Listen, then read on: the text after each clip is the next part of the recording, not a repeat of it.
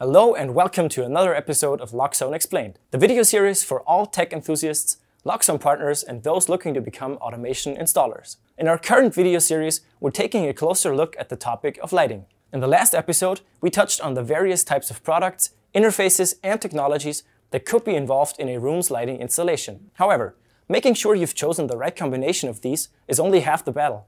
A professional lighting installation should also include a lighting design that has been thought through to the end and really takes into account how the customer is going to interact with the lighting. And this is exactly what this video will cover. By the way, in the next part of our little video series, we'll jump into the Loxone config and configure a lighting installation with all its facets step by step. So if you haven't subscribed to our channel yet, it's time to hit that button now. And here we go.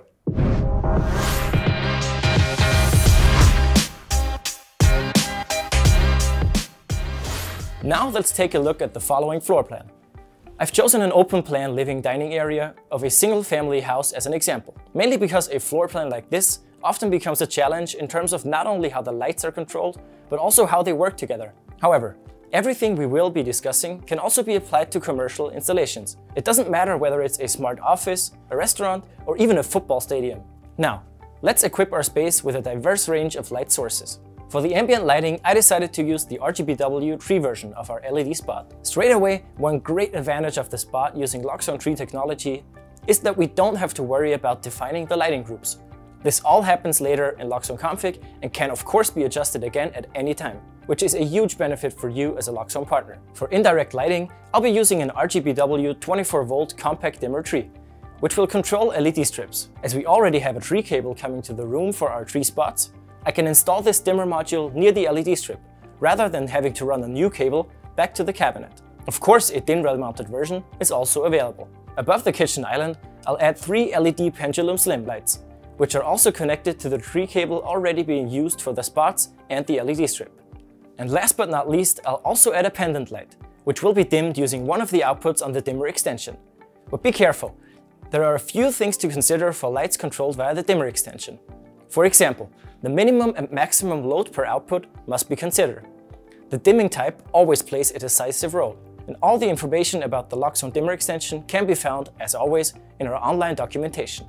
As you can see now, in our example we've got various lighting circuits, all of which can be adjusted in terms of both brightness and color. So far so good. All components have been correctly selected, connected and configured using Loxone config. So now let's have a look at how all of these lights are controlled or even automated together. At Loxone, we spent a lot of time thinking about the most intuitive way to control lighting.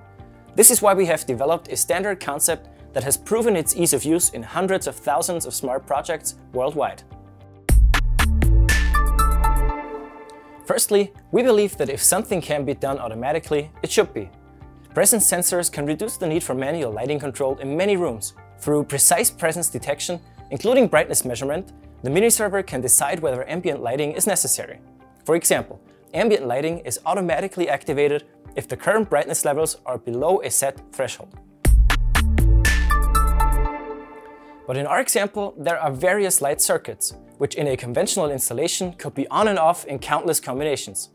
Controlling all of these lighting circuits individually from a bank of switches on the wall would be, at the very least, confusing. This is why we recommend working with a range of lighting moods the customer will commonly use in that room or space. The lighting moods could look as follows. Ambient lighting. The entire room is neutrally lit with warm white light. Cooking. The focus here is on the lighting in the kitchen. The spots provide enough light to work well in the kitchen, and the rest of the room is only discreetly lit.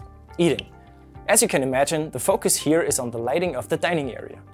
The pendants provide a pleasant light, and the remaining lights are discreetly dimmed. Cozy could mean the entire room is gently lit. In this lighting mood, we'll use discreetly colored light. However, color lighting should be used with care, as it can quickly become excessive. And for TV, here your customers can freely define a gentle yet atmospheric lighting mood to enjoy a movie or a TV show. The lighting moods can of course be created, changed and saved individually by your customers using the Loxone app. So far so good, but back to the ways of interacting with the lighting. Many customers do not want to pull out their mobile phones to adjust the lighting, and that's certainly not our intention when it comes to lighting with Loxone. This is exactly why we created the Loxone Touch Standard, a simple operating concept that can be consistent for all users. As an increasing number of lighting circuits are now getting used in rooms, it's becoming very impractical to have a dedicated switch per circuit. Furthermore, controlling the temperature and the color of lights through a traditional switch is not possible. Therefore, our concept is a unified point of control for lighting, one where each tab selects one of the predefined lighting moods. So, let's play through the whole thing.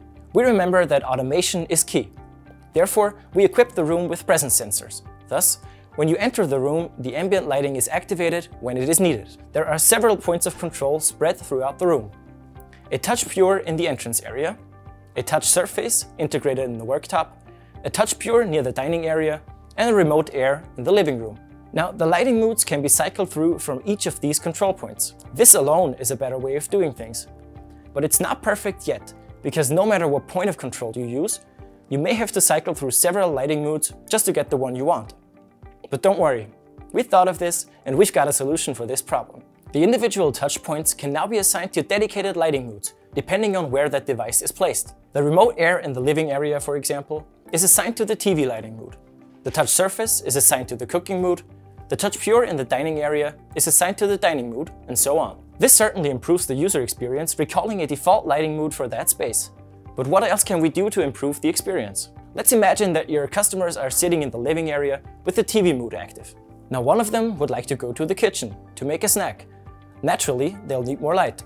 Simply tapping the touch pure would change the entire lighting mood, dazzling anyone with bright light that is still watching the TV.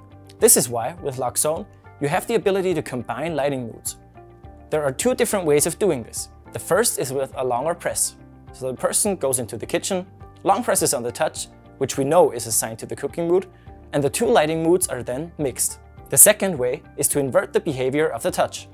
So a single tap in the kitchen mixes the mood in or out, rather than a long press. How a touch behaves can be set within the Loxone config.